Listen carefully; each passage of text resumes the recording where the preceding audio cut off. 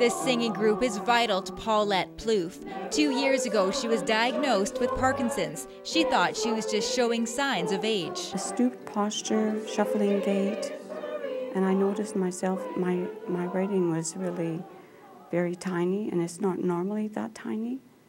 It took me more than twice as long to do my Christmas cards that year, the first year, than it usually did.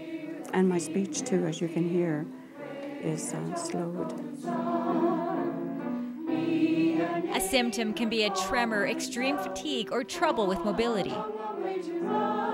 Having lived with Paulette for 40 years at that time, probably did not recognize any of those symptoms because they were coming on, and when you live with someone, you just don't notice it. Her friends noticed it. And then after, so reaction was, well, you know, we have to live with this. Anything you can do, I can do better. The Parkinson's Alberta Society runs this group to help clients maintain their voices. Voice loss is common with Parkinson's.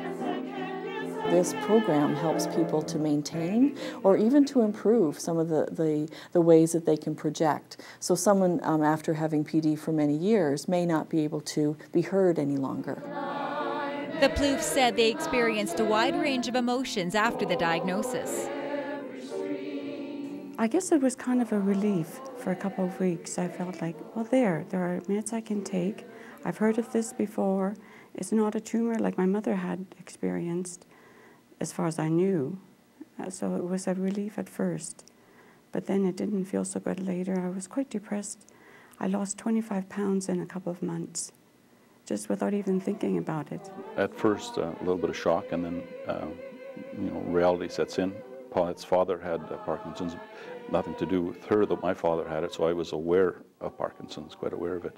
I would like to say that I embraced it and said, well, this is okay, I can manage it and everything.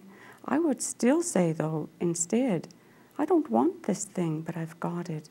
And I must deal with it, as George just said, too. Parkinson's affects approximately 8,000 people in Alberta. We have lots of resources as far as literature. We have many support groups in the area.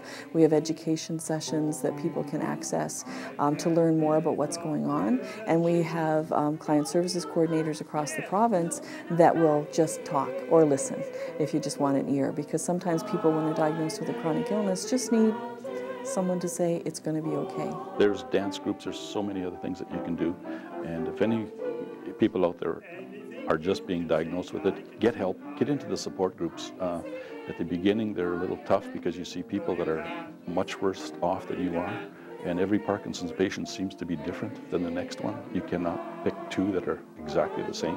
Despite everything, Paulette says there is a positive side. Can you believe it? There is a positive side to this.